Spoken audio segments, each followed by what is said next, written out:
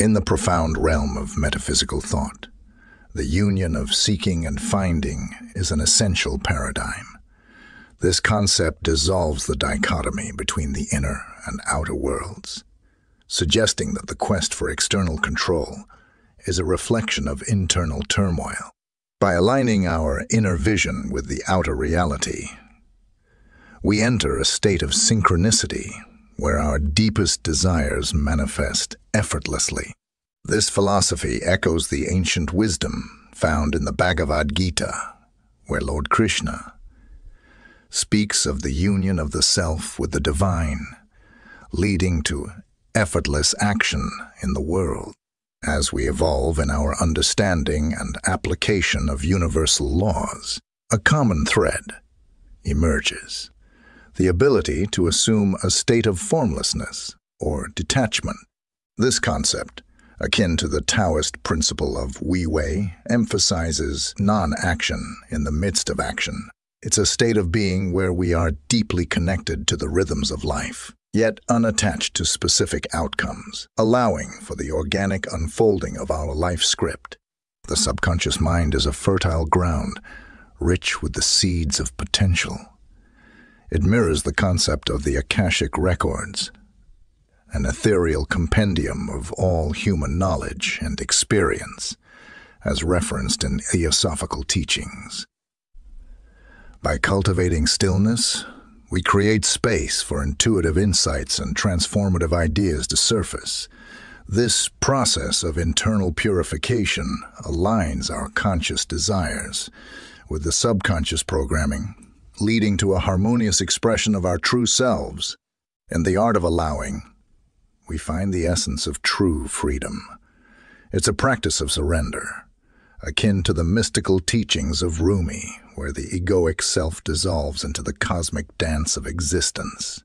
Here, we transcend the illusion of being the sole architects of our fate, opening ourselves to the possibilities that life presents. This is not detachment in the clinical sense, but a deep integration of our physical, emotional, mental, and spiritual aspects, fostering a holistic and balanced approach to life. At its core, the art of allowing is an exercise in trust in the natural progression of life, trust in the inherent wisdom of the universe, and trust in ourselves as integral parts of this grand tapestry. It's about recognizing that life, in all its unpredictability, is not a series of random occurrences, but a carefully orchestrated symphony, with each note, each pause, and each crescendo holding its unique place and purpose. In practicing this art, we learn to flow with life, much like a leaf surrenders to the currents of a river. This surrender is not about giving up our dreams or ambitions.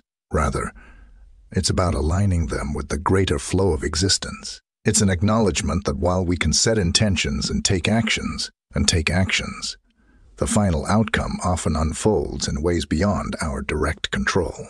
This realization brings with it a profound peace, the peace of knowing that we are participating in a larger story, one that weaves our individual narratives into the universal fabric.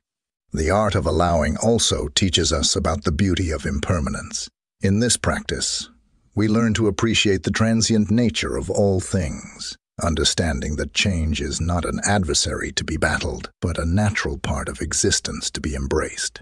This perspective allows us to cherish each moment, each experience, and each connection, knowing that they are fleeting and therefore infinitely precious. Furthermore, this practice encourages a deep introspection, inviting us to examine our inner landscapes and gently release the barriers we have erected against life's natural flow.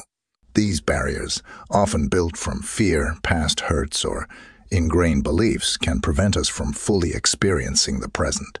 As we dismantle these walls, we open ourselves to a richer, more authentic engagement with life.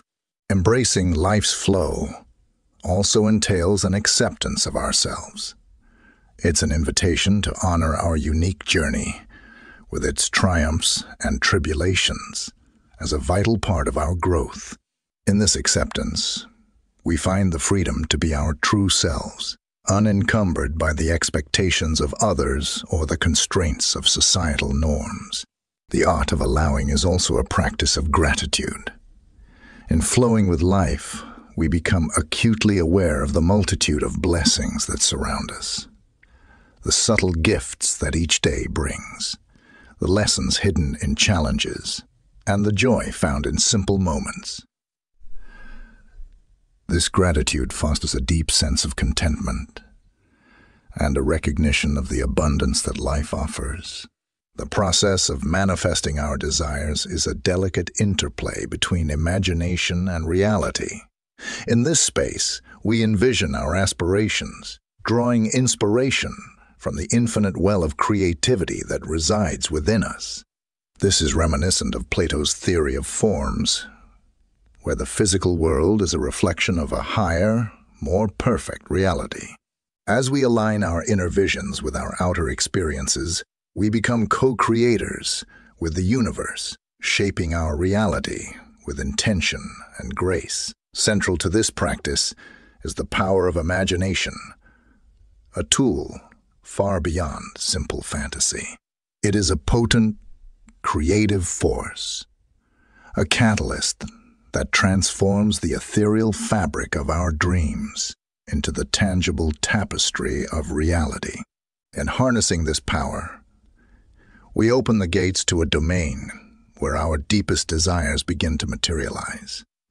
This process is not an escape from reality, but rather an enhancement of it, a fusion of our innermost hopes with the world as we experience it. In this interplay, imagination is the guiding light, directing each step with precision and intent. As we envision our desires, we infuse them with the energy of our convictions, our passions, and our beliefs.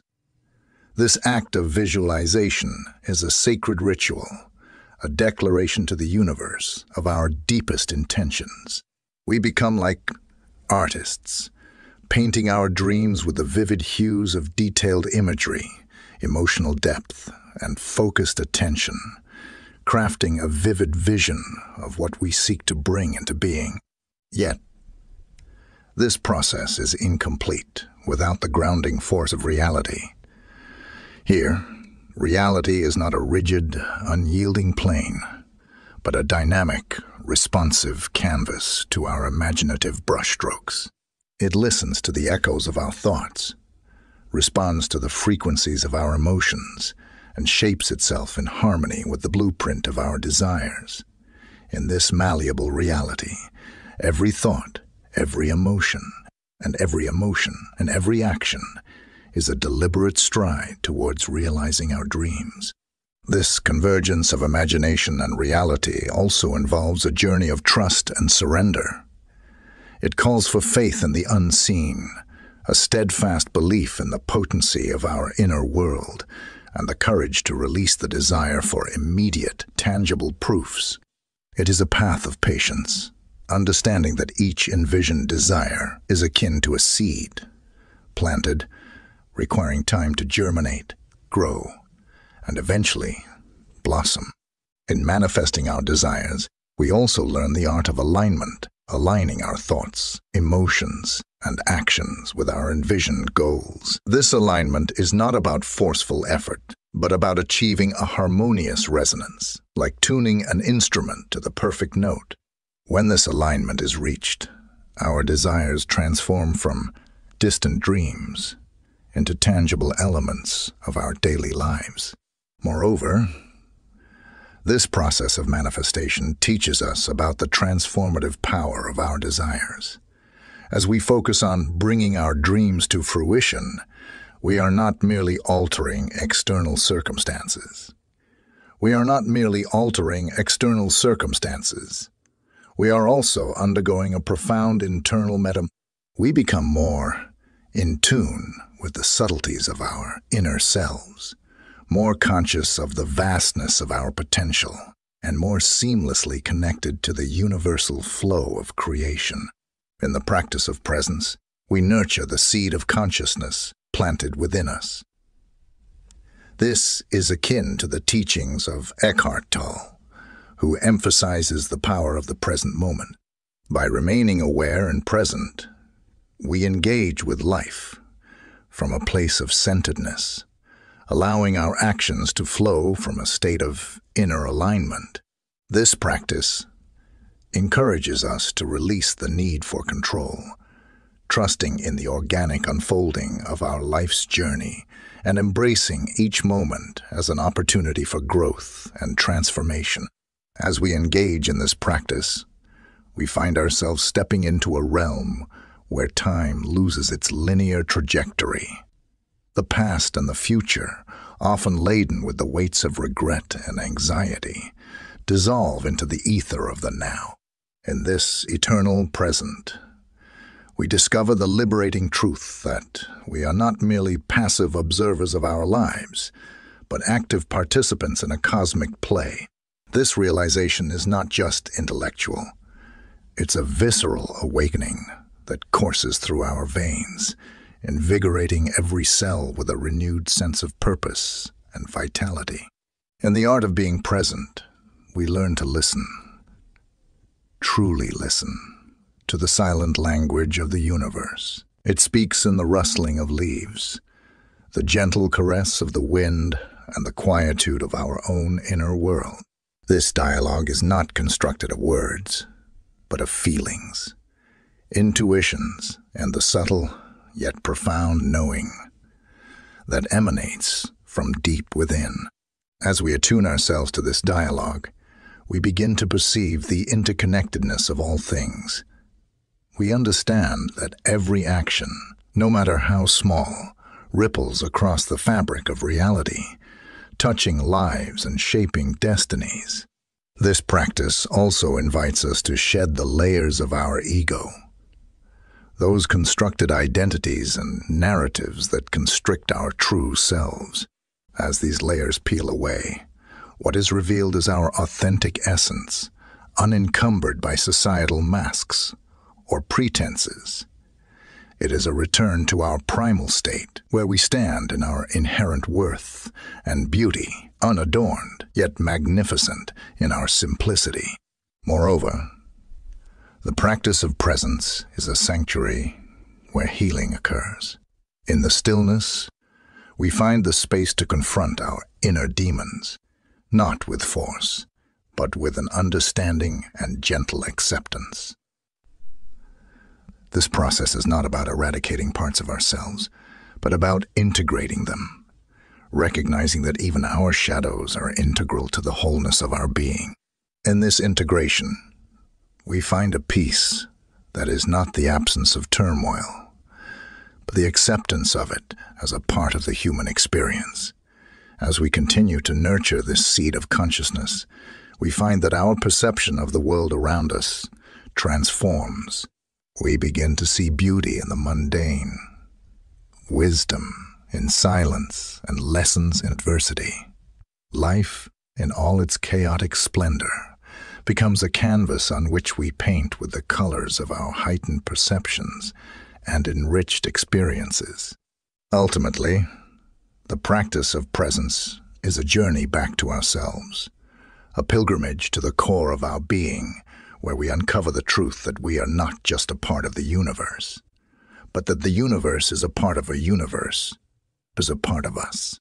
In this realization, we find an unshakable serenity and a joy that emanates from the depths of our soul, illuminating our path and guiding us towards a life lived in harmony with the world within and around us.